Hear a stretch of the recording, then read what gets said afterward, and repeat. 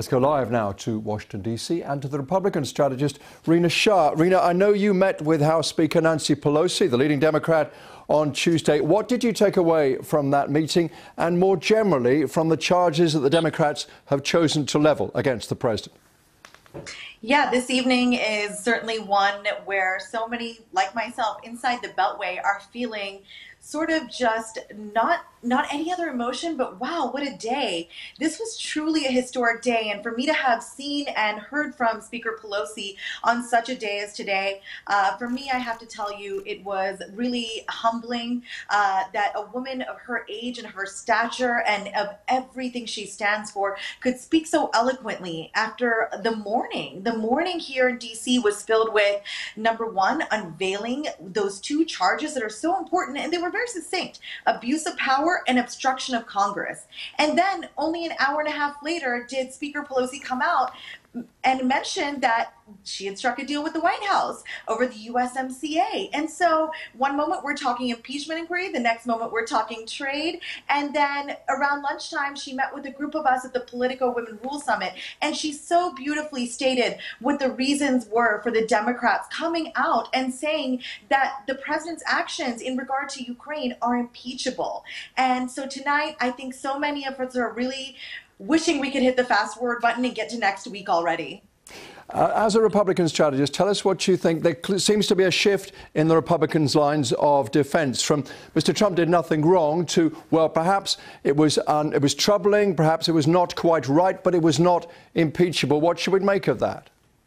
Well, I think what we should really look at right now is how unified the Republicans are. And this is something that actually, I think, won them the White House in 2016. The Republicans fall in line pretty well, and they coalesce behind one message. And so at first it was sort of the Democrats are fudging the facts, the Democrats are lying. And now today what I heard in response to the two articles of impeachment being revealed to the American public was Republicans coming in saying Democrats are acting on emotion. They have never liked this president, and therefore their swift sort of movement on this inquiry and heading towards an impeachment vote is purely because they want to deny this president a re-election that they believe he's pretty much guaranteed. And so in many ways, I will say this, that all those listening, just look at how unified the Republicans are behind this one message. And whether they believe it to be wrong or not, they're saying, sure, the president has done something wrong, fine, but is it impeachable? That's up for debate with Democrats, particularly moderate Democrats who are going to have a tough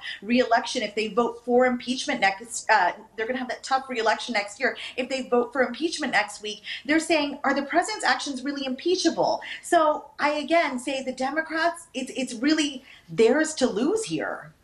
Rina, on the day that these charges are filed, charges which accuse the president of abusing the power of his office to exert pressure on an American ally at war with Russia.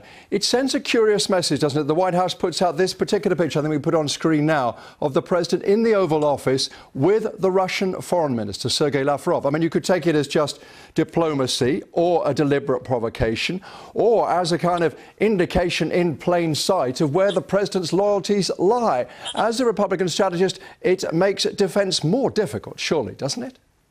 Well, one would think that conventional wisdom would lead you to that. I've made my career in Republican politics, and I regularly meet with Bush appointees, those who worked for President George W. Bush and other former Republican administrations. People are aghast at how the Trump administration seems to almost act recklessly without any regard for, forget the rule of law, just what society would think, forget what establishment folks on Capitol Hill would think. They really almost don't care to conceal their intentions in any way. So it's a 50-50 chance here. Was it a coincidence, or was it something sort of orchestrated to say, look at what we can do in plain sight? It's always a 50-50 shot with this White House.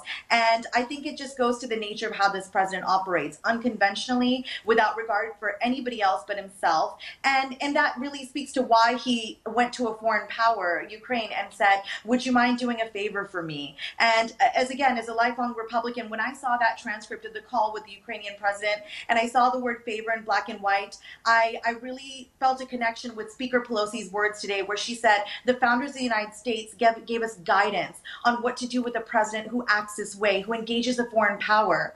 And I want to make one note as well, if I may. this is really important here. Our U.S. founders were so concerned about the interference of foreign powers in our elections, in our republic, that they made it so that nobody can be a U.S. president unless they've been born on U.S. soil. And I think that is just so big, so tremendous. We ought to remember that our founders were that concerned about foreign interference. And the Trump administration seems to make it like it's passé and it's just business as usual. Rina, very interesting to talk to you as ever. Thank you very much. Thank you.